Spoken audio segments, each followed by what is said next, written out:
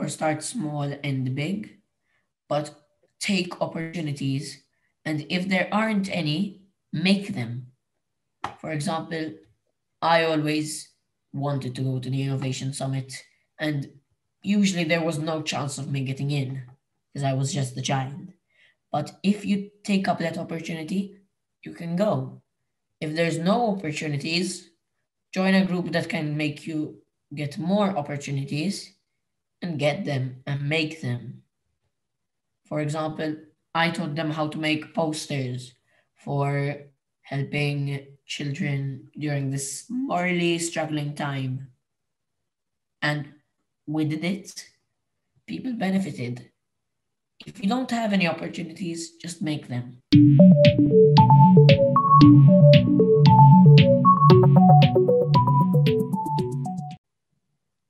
Andre Micallef is my guest on this episode of Inside Ideas.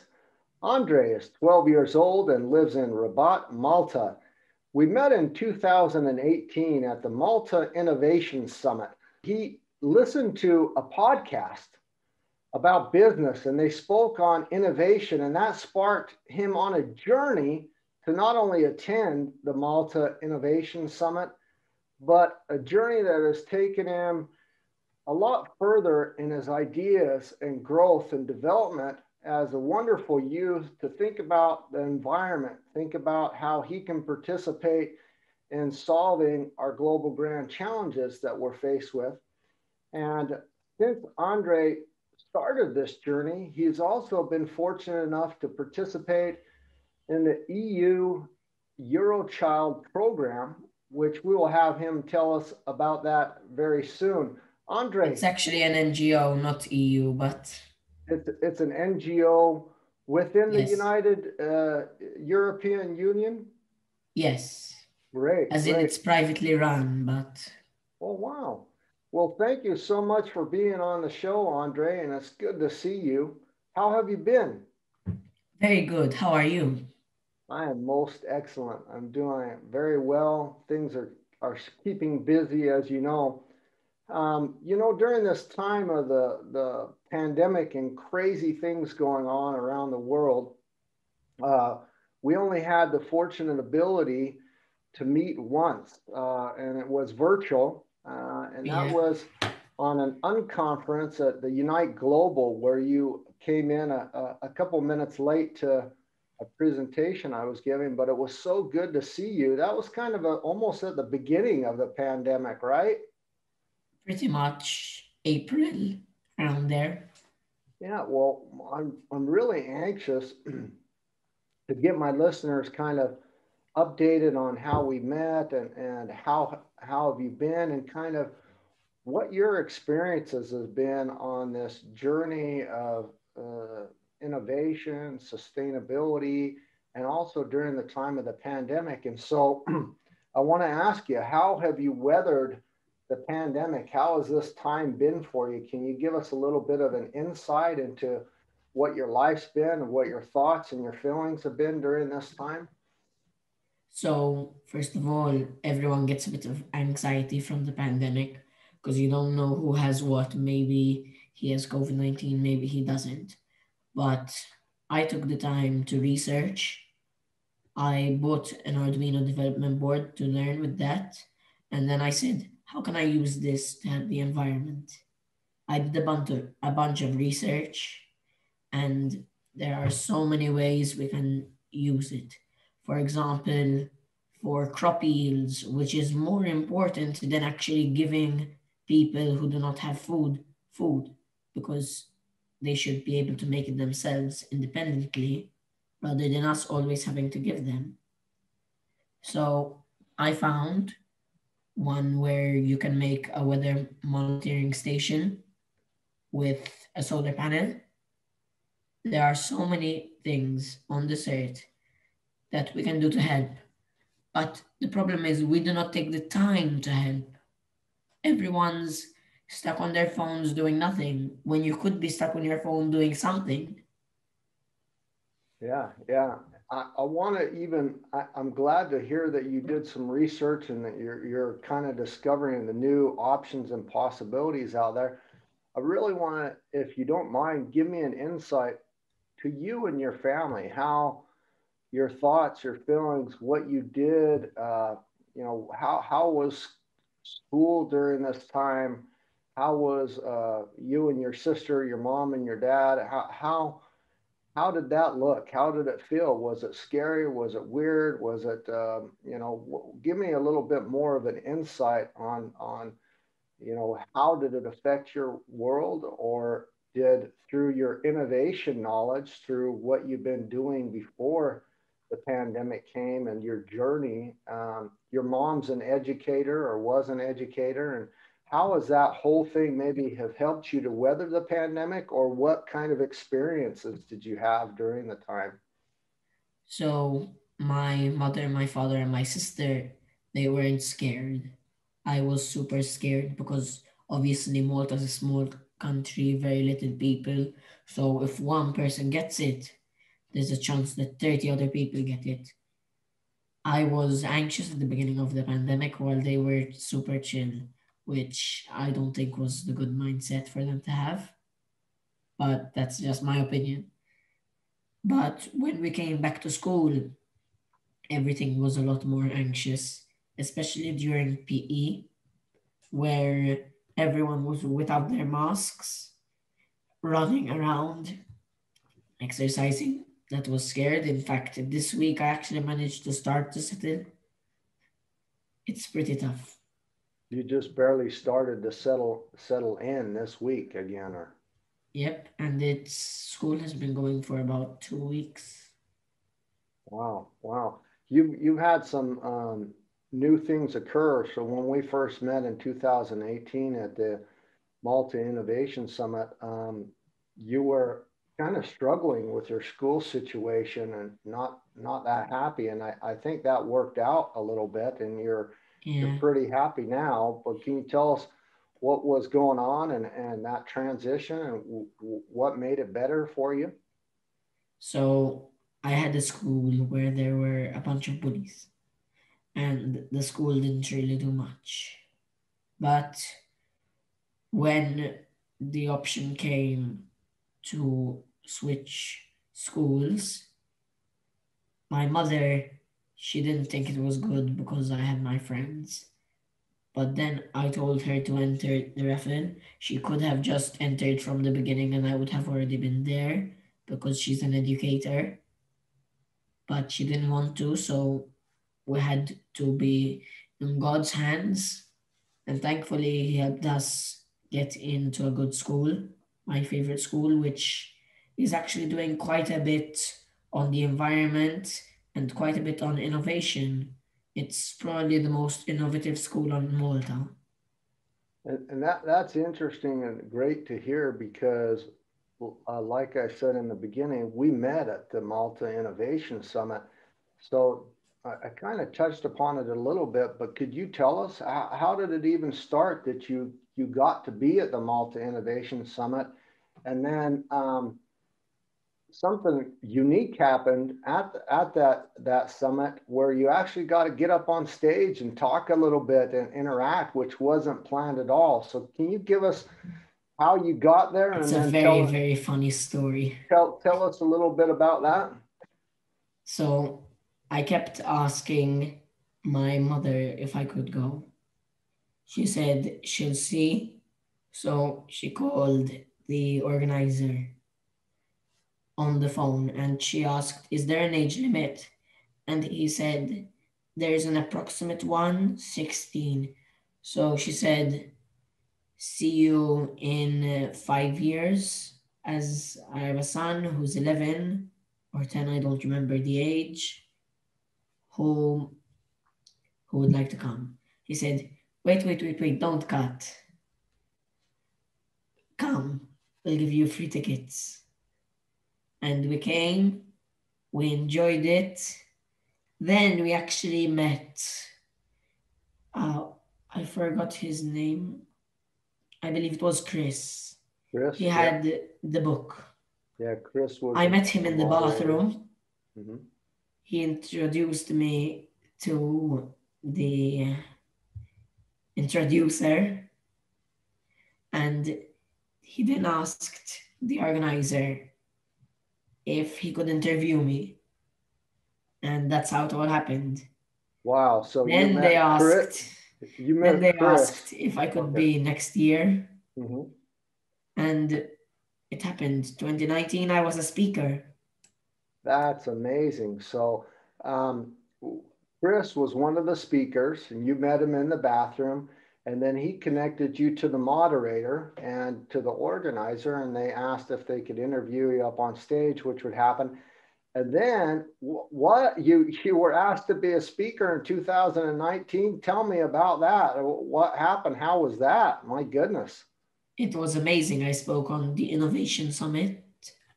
Oh, my mistake. I spoke on the Innovators mindset because they're very similar things. And I spoke on how we can use it to improve life, how we can use it to make stuff. I showed that Lego, for one, is actually quite an amazing tool to teach children to become innovators. Because with that, you can basically make anything. You can make a utopia and you can dream about it and then actually put yourself to work doing this. Because a pile of bricks isn't going to build a house, you have to build it. That's amazing. So it sounds like it turned out very nice, and it was a great talk, and I like the topic. So, how much research study did you have to do to prepare for that? Was that stressful? Was that something that took a long time, or just your journey? Did you learn it naturally? I read a book. So I took that book, I took that knowledge, I adjusted it for Malta, I added some stuff, and then you've got a speech. Wow, that's amazing. That's really fabulous. So that's quite a journey from a bathroom encounter to speaking on stage. And then tell me about this Eurochild and exactly what that is, what type of a program or NGO that is, and what you did there or what you learned and what that was about. Sure. At age 9, I joined an NGO called the President's Foundation for Wellbeing of Society. It's now Malta Foundation, the Malta Foundation for Wellbeing of Society. And they were part of a group called the NEFs, National Eurochild Forums. So anyone who was of age at around 11 and a half to 18 could go abroad and actually speak. So the year that our NEF became the president of Eurochild, I was actually allowed to go up as something in the Eurochild staff members group really impressed them. So they sent me up. I was the youngest speaker there, and I spoke about how can you use technology in education. It's really just a journey that you have to start yourself with, and you end up somewhere you don't know. That's fabulous. That is absolutely wonderful. So after we met at the Innovation Summit, I connected with your mother through Facebook and your dad through emails, and we kind of have exchanged and kept in contact that way, you and I, where through Messenger and things, and you've showed up at some of my speaking events or have watched some of my speaking events and reached out to me as well and told me that you've been following me, which I really appreciate. Thank you very, very much. But I'm really interested to hear, on how your journey has been so positive and how that's gone. Um, there's been some crazy things going on in the world, right? Yep. And you've told us about the pandemic and how your thoughts and feelings were about some of those things, but there is a much more overlaying effect or bigger effect that's been going on, and it's really climate change and biodiversity loss. And I know that you and your sister and your family, you know, I see birds and fish and animals and things that you guys really care about nature and other species and of doing things like that. What what are your feelings towards this overwhelming big problem that we're having with climate change and with biodiversity and how we interact with the rest of our world? Is there anything that you can tell us about that, or your thoughts or feelings on your journey of learning and in that direction? Sure. So, first of all, we can use energy harvesting as a method to transfer from one side being non-renewable energy to renewable energy, as energy harvesting is kind of the middle. So we can start with that. We can even purchase small solar panels and slowly, hopefully a bit faster than that, get to fully renewable. Since these stuff are still being developed, they're not as reliable as non-renewable, but we can try to use them both to our advantage. And so that's more on the renewable transition, but what's the connection to the climate and to the environment and just your daily lives? When I look at your mother's Facebook and some of the pictures of you guys out, you know, swimming or interacting with nature that you do, how does that all connect with renewables or what you just mentioned? As you know, non-renewables have a devastating effect on the environment. In fact, in many countries, they are actually dumping oil into the Mediterranean, which is surrounding us.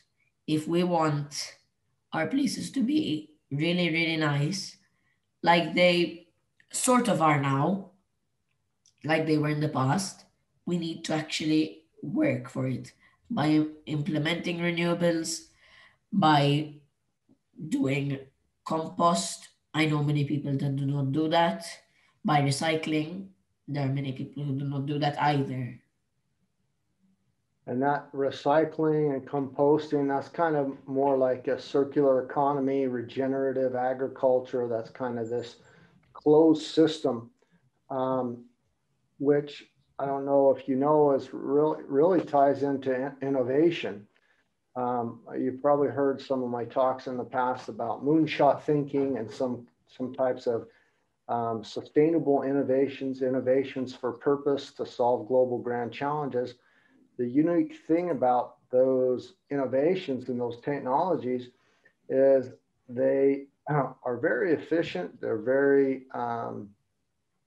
much a closed system where it has this moonshot thinking or principles. How can we continue to get energy and that in a closed system in the depths of outer space or on the moon or in Mars or in this outer space? And it's not because we want to go there, but it's because when you're in a closed system in outer space, you can't waste energy.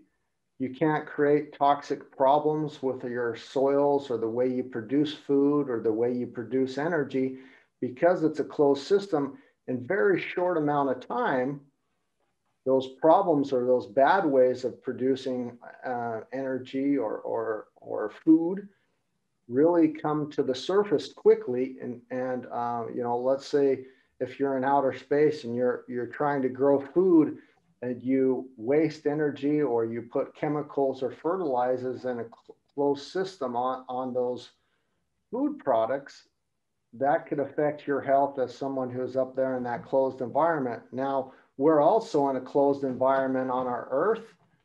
And so it just takes a little bit longer to get to us and affect us all around the world. When we were on the call together for Unite Global, the unconference, and you came in, You mentioned something that you'd learned something new about the bees and some biodiversity loss that we're having in regards to bees.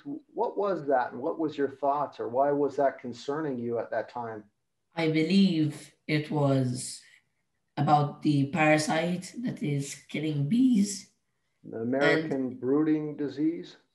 I believe so. And there are many other ways that bees are being killed. Bees are the most important insect.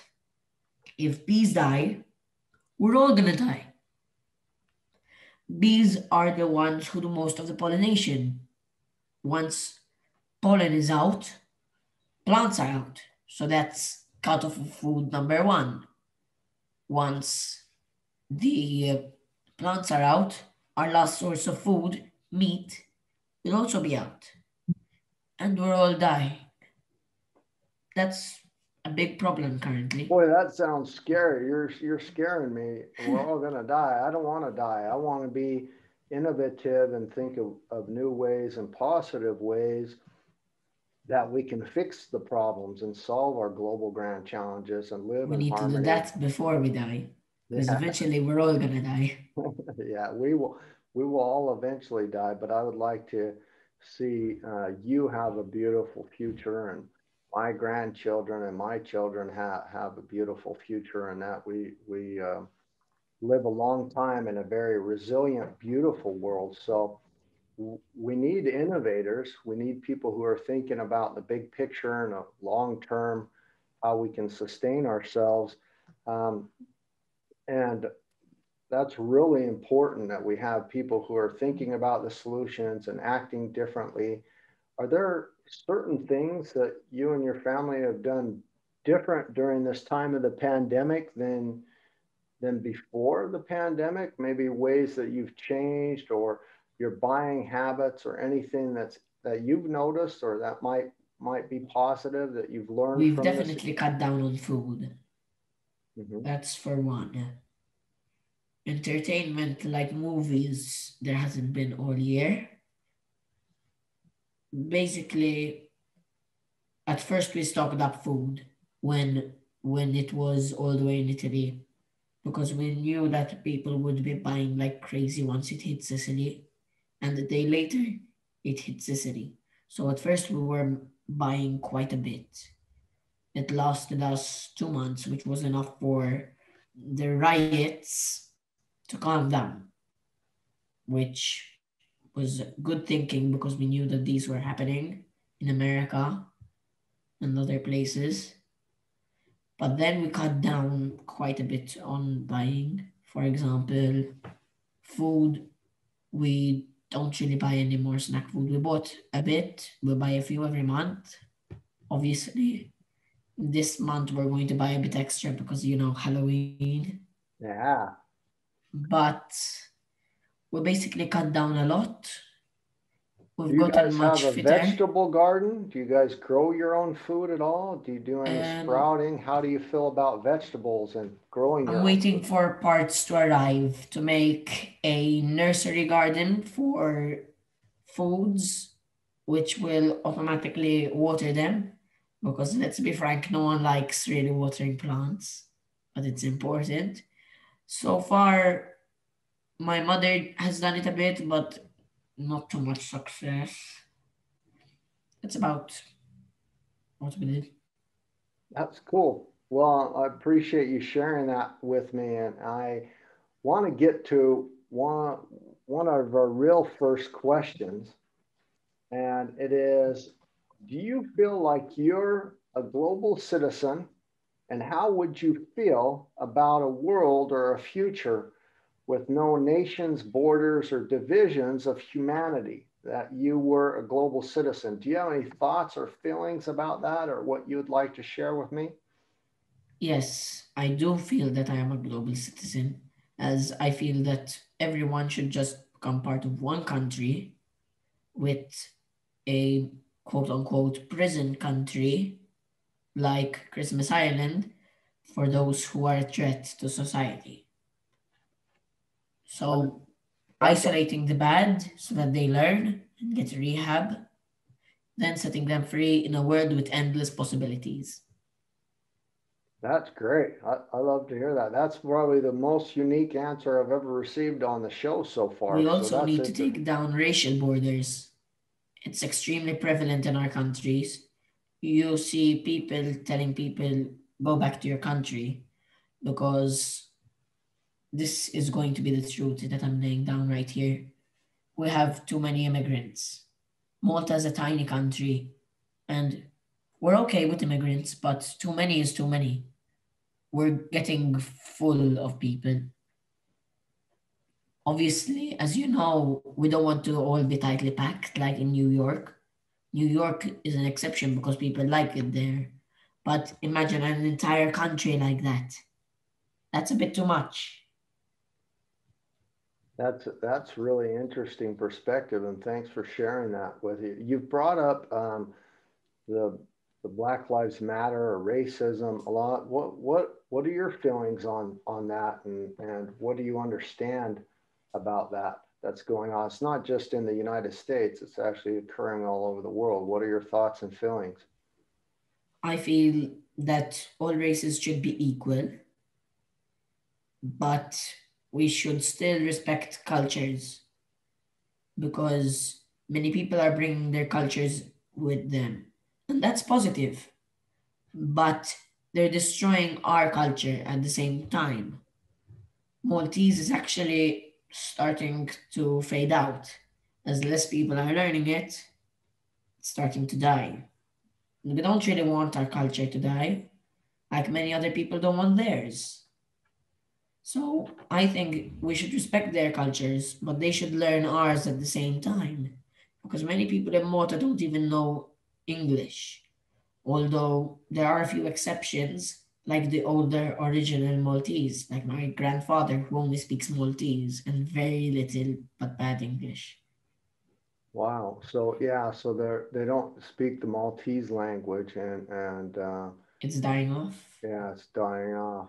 I I I agree that we need that diversity, that we need that gender equality and the diversity of cultures, and that they should be able to exist in the same place, and no matter what race or color or culture, religion, that we should all kind of interact and work together as humanity and not segregate ourselves. That's a different way of We should separating be like ourselves. Singapore or Albania, for example, where religions and ethnicities and all sorts of groups are allowed. That's beautiful. Yeah, I totally agree. So you see the map behind me of the world. And if you look at, and you've seen me speak before a couple times, I always show the picture of the blue marble, the Earth from outer space. And on both of those pictures, they're basically telling us that we're all on the same spaceship Earth. We're all the same species, Homo sapiens. We're moving in the same planet. And really, that we're distant cousins from each other. We're all very closely, not only the same species, but related to each other very closely. And that we shouldn't be separating or dividing ourselves from one or another.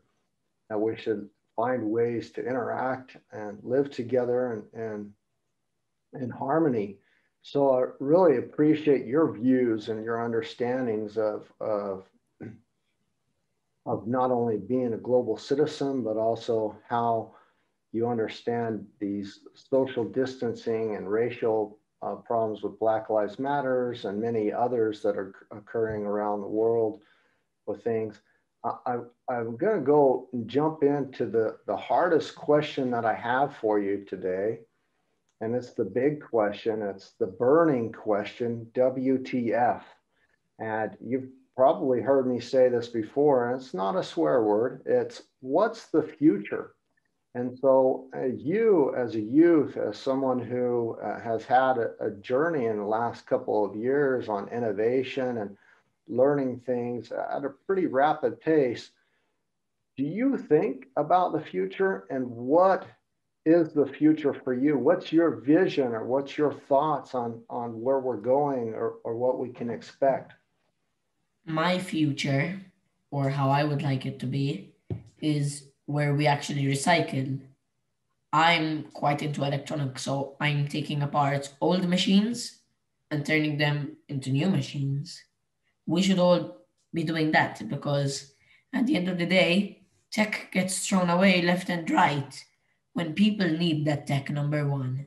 There are many countries and people who people should donate to. You see many people actually destroying tech on YouTube, but those should actually be used for positivity, even for Internet of Things. Do you know what that is? Yes, yes. IoT. A phone is perfect. If you have an old phone, it's got a bunch of sensors you can use to help humanity. For example, crop yields. You can set up phones all around, program them to detect discolorations, and once they see discolorations in a plant, they will send an SMS. Because at the end of the day, phones are SMS machines.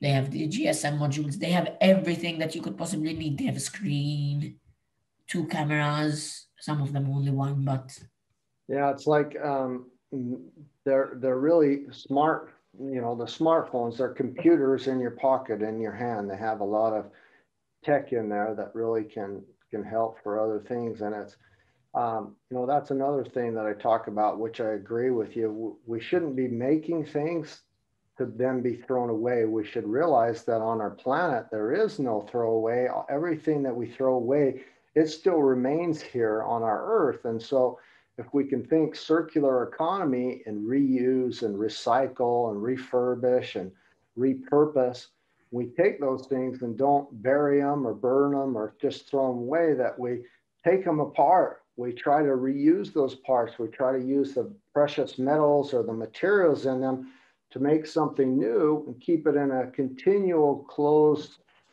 system. And that goes back to what I was telling you about this moonshot idea, or how they act in space or in the ISS space station. They pretty much reuse and recycle almost everything that's there. There's very little that goes to waste. Even the human waste of the astronauts there is recycled and reused and repurposed in one way or the other. And so it's really important that we get into that mindset. And is that a mindset that you've started to shift, or did you always have that, or is that something that happened on this journey that you've been on, that you've kind of learned that those things are important? obviously as a baby you never have a mindset. So I Yeah. believe that all mindsets are learned. So I believe I learned it over time. When I was young, I was always researching when I could, obviously. And that sparked my interest and it set off a chain reaction, which made me learn all the things that I need to know to be here and to help the environment. Wow, that's fabulous. I really appreciate that, and I love that way of thinking, and that you've had so much progress since we very first met, and that you're continuing on this journey. And um, I want to know if you've ever heard of the Sustainable Development Goals, The UN the Sustainable Development. United Nations 17 Sustainable Development Goals. Yes, yes, I have. Have you ever heard I me don't know them speak by about them? heart, but I've heard them. Yeah. Have you heard me speak about them, or? I believe so. Yeah. My memory is a bit. Yeah, that's fine. Do you know what they are, or why they're important, or? I know that there are for child rights, human rights, racial rights, and all the rights that you could have, along with food goals.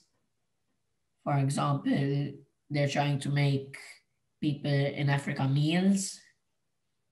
They have an app so far that for 17 cents, you can give someone a meal. But Yeah, think share a about it, meal. Yeah. 17 cents a meal, that's 3 meals a day, 365 days a year. I think that we should be shifting that idea to what NASA is doing. They're sending satellites to help out with the crop yields. I'm mainly speaking about crop yields, but That's the most important. We need to get people on their feet because they're still developing countries. We're fully developed. But if we want them to actually develop with our help, we don't want them to become reliant on us. We want them to become self reliant with our technology. So, with That's simple great. technology, we can do that. I want to tell you, and just our listeners and any other of your friends who hopefully will listen in as well, the United Nations Sustainable Development Goals are 17 very colorful goals laid out from 1 to 17. And they are really for each and every one of us. And they are called Sustainable Development Goals because they are goals for us to reach and achieve the future and are so vital for our roadmap and plan to reach the future. And so most of us, honestly, don't, even though they might have heard somebody speak about them in the past, don't understand who they're for and what they're for. And they're for each of us as individuals. And I want to, for our listeners, just tell you there are 17 sustainable development goals, and the number 1 is no poverty. Number 2 is zero hunger. 3 is good health and well-being. Number 4 is quality education. Number 5 is gender equality. 6 is clean water and sanitation. 7 is affordable and clean energy. 8 is decent work and economic growth. 9 is industry, innovation, and infrastructure. 10 is reduced inequalities. 11 is sustainable cities and communities. 12 is responsible consumption and production. 13 is climate action. 14 is life below water. 15 is life on land. And 16 is peace, justice, and strong institutions. And 17 is partnership for the goals. When we were presented with them, if we were presented with them, if we know about them at all, they were presented to us a very linear and lateral fashion from 1 to 17. And we didn't understand, are they for cities, countries, corporations, governments? Who are these goals for? But Everyone. they're actually really for everyone. And that's what I want to make clear to everyone, why they're so important. And September 24th, 2015, the 17 Sustainable Development Goals were released. They were ratified and accepted and agreed upon by 197 countries. This was a historical precedence. It was a historical moment on our earth because the only time before that we'd done not only a moonshot or we'd agreed upon something was when John F. Kennedy sent some astronauts to the moon, to outer space to get to the moon. And that was just a couple of countries and a few thousand key influential players in that movement.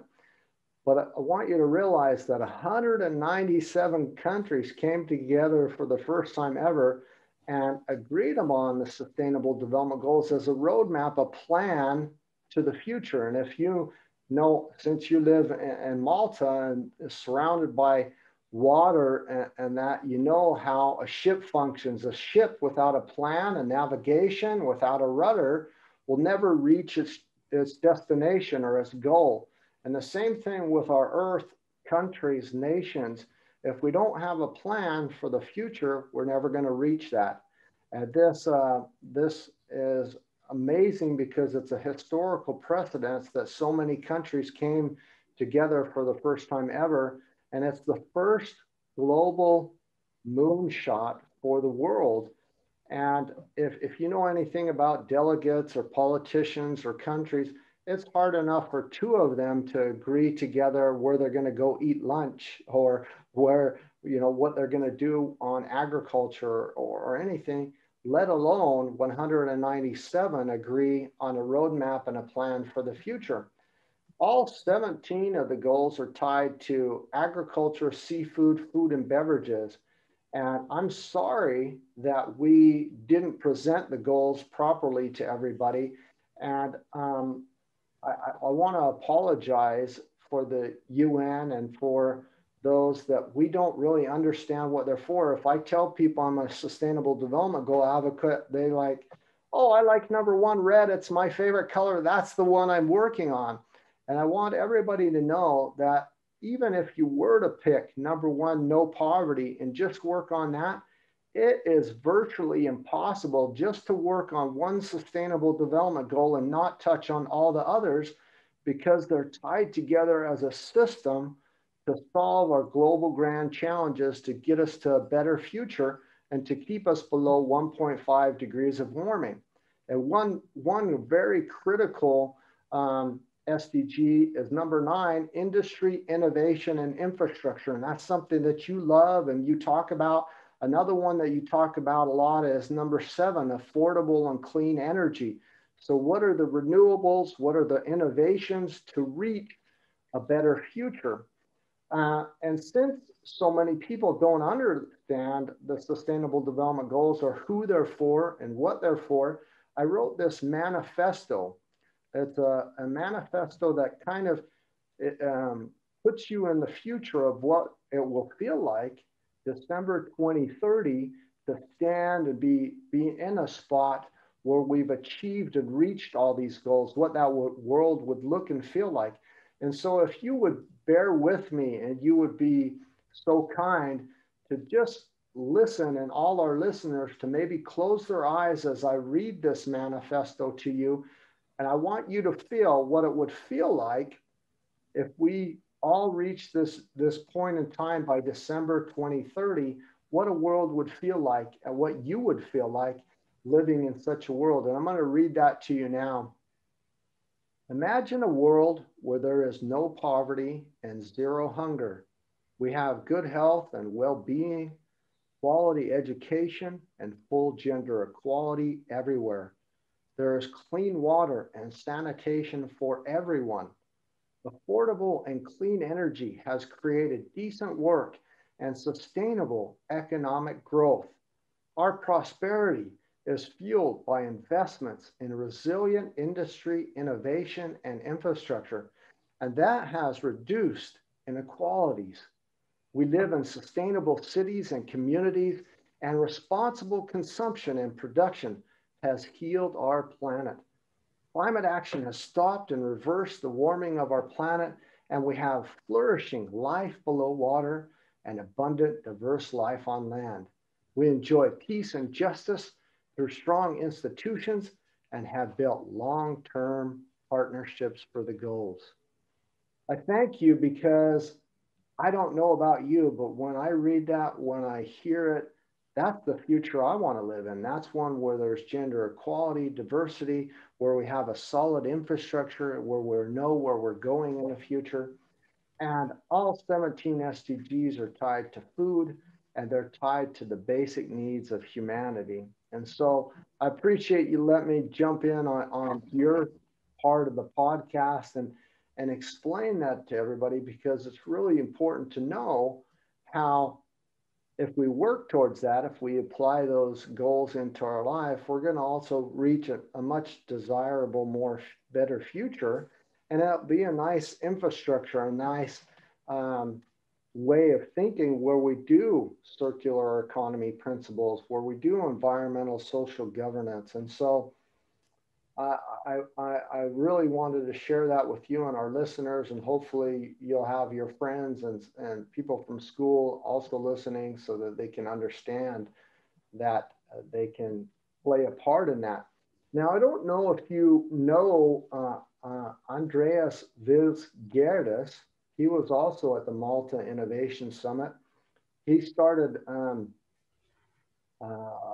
he did a very successful project on mobility and telephones that I believe was sold to Orange in Europe, and he lives in Malta. He's also on the board of a company called Manabu. And I told you about Manabu, and Manabu is something that has to do with the Sustainable Development Goals, but it's basically made for youth to participate and wherever they're at on the Sustainable Development Goals and raise awareness in a fun, nice way.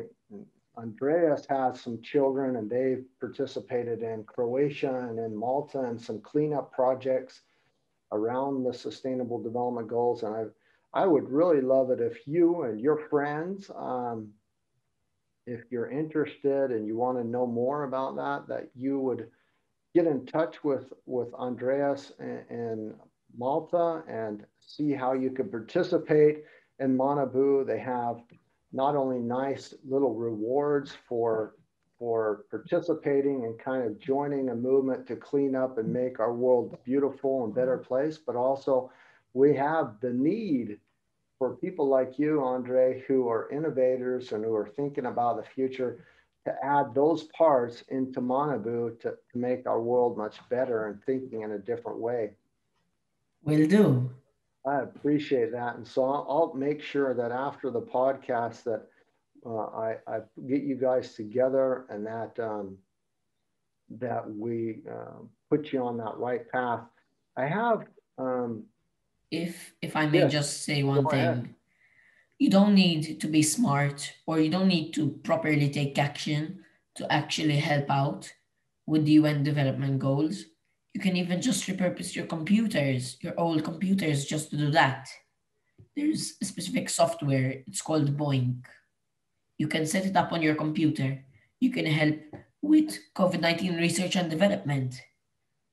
You can help with stopping world hunger. You can set up your computing power to help other people.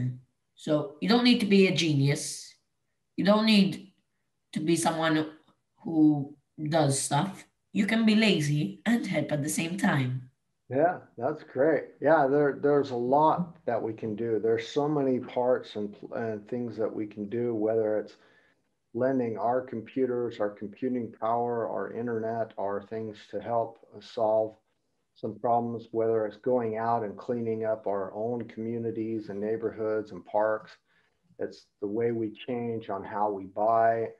We don't buy things that have a lot of plastic and pollute or harm our world with bad fossil fuels. There's many, many things to do, and I like your attitude that anybody can do it. And I believe that we're all really distant cousins, and so the more we figure out how to self-sustain ourselves, then we can help our distant cousins and others around us and our community and our families to make those good decisions as well. What can we expect to see and come from you and your family in the future? Do you have some plans when things in this great reset, when we kind of move past pandemic and get out of this, that you're planning on, or things that you're currently doing moving forward? What are your goals and your plans for the future? My family are definitely not going to do anything. Maybe my mother a bit because they don't really like to do research and that stuff. My sister is young, so she just wants to play. And Uh-huh. my father has his own business, which he's already stressed about. So I'm really the one doing the action here. And you can probably expect maybe a conference or two. I know that the Malta Innovation Summit is not coming. It would have already passed by now. But hopefully next year, once the things are done, we can go to summits. We can sort out stuff. I managed to get to that Eurochild summit just a bit before COVID, so I was lucky. But hopefully, we can do a bunch more this year, as in next year, and hopefully, we can inspire some change in young children because there isn't really that many places here in Malta. What I got a question for you. So, are you working with any of your friends in school, or Are you have like a team or a group or anybody that you're collaborating with, or mentors that are kind of helping you and pushing you forward, or any organizations besides Eurochild that are helping you to kind of join forces with people, or are you just kind of doing this all on your own? As I said, the President's Foundation for Wellbeing of Society. But other than that, I'm pretty much doing it on my own. I mean, I'm part of student council, but this year we're not having it. And the next year I'm planning to join Eco Scola because I decided to take a break because of my old school. But hopefully those many places can help me on my journey to become a global citizen. That's fabulous. So I have three last questions for you, and they're more or less for the listeners and our audience. They're from you. It's something kind of a tip or a trick or help that you can give others, other youth, other children, other people who are interested in moving forward, as something that they maybe could apply into their life. So, if there is one message that you could depart to our listeners as a sustainable takeaway to that has the power to change their life or to set them on a new course or a new direction, what would that message be? Start small and big. You can always start with a cheaper version of what you're trying to do. Then, as you invest into it, you can get bigger versions. For example, I found a way to take 50-cent fans and turn them into wind turbines. Obviously, they're small wind turbines, but they still work. We can Well, we can invest that little bit to make a bit more difference. Every bit counts. I mean, statistically, you just doing one thing isn't going to help, but you inspiring people to do one thing each is going to help. that's great. Yeah, that's very, very true. Everybody, no matter how small, can do something. If you've ever slept in a room or tried to be in a room with just one mosquito, mosquito's pretty small, but you can realize that even the smallest thing can make a big impact or make a lot of noise and create some issues. And so I would have another question for you, and that is, what should young innovators like you be thinking about if they're looking for ways to make a real impact or to get started? What advice do you have there? Well, always start small. A good community I recommend for starting with electronics slash sustainable energy is Arduino because then you can always invest more into it. And as I said, they're good for crop yields, detecting crop yields, for temperature monitoring to see if there's a storm coming. Because at the end of the day, it's useful in places like Africa who do not have many systems that we have in the modern world to help with plants growth. But we can make small versions to invest a long way. For example, you can buy a sensor nowadays, €1. Then with the screen, €1. And then the actual Arduino, €3. So that's only €5, and you've got yourself a temperature monitoring station. Add a solar panel, maybe €5, and then you've got one powered by a solar panel with some batteries, obviously. And it's Uh, pretty cheap. And it sounds like it's fun as well. It is. In that process, you get to learn and you get to experiment, you get to be hands on, you get to see how it works, what doesn't work, how to make it more efficient. And so I really like that. As the very last thing before we say goodbye, Is there anything that you would like to depart to our listeners, what you'd like to tell them, or anything that you didn't get to say that you would like to let us know? Sure. As I said before, start small and big, but take opportunities.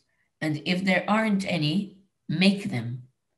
For example, I always wanted to go to the Innovation Summit, and usually there was no chance of me getting in because I was just a child.